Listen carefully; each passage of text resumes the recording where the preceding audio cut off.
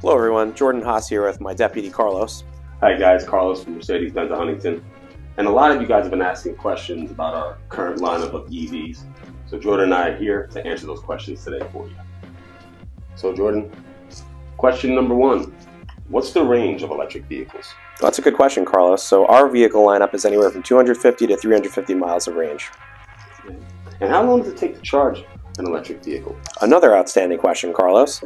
So level 1 charging can take up to 72 hours to get from 10% to full. Level 2 charging can take about 12 hours, and level 3 rapid charging takes about 31 minutes.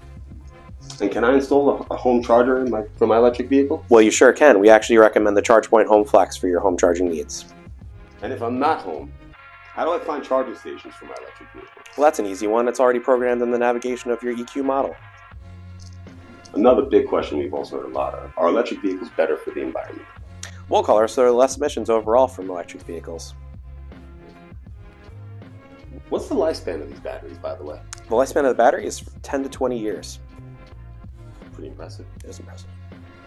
Now, how often do I need to maintain my electric vehicle? Not very often at all. Every 2 years or 20,000 miles, whichever comes first.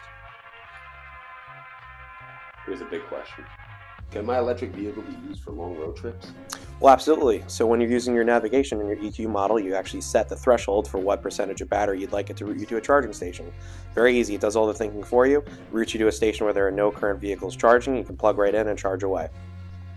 What's regenerative braking in an EV? Well, regenerative braking captures energy and heat that would have otherwise been lost and helps recharge the battery. Now, are electric vehicles just as safe as gasoline vehicles? They're just as safe, if not safer, especially due to the low center of gravity. And my personal favorite, I'm sure you'll agree. How do electric vehicles compare in terms of acceleration and speed? While they typically have lower top-end speed than their gas counterparts, electric vehicles typically do accelerate much faster than the gas counterparts due to having no transmission and instant power from the electric motors.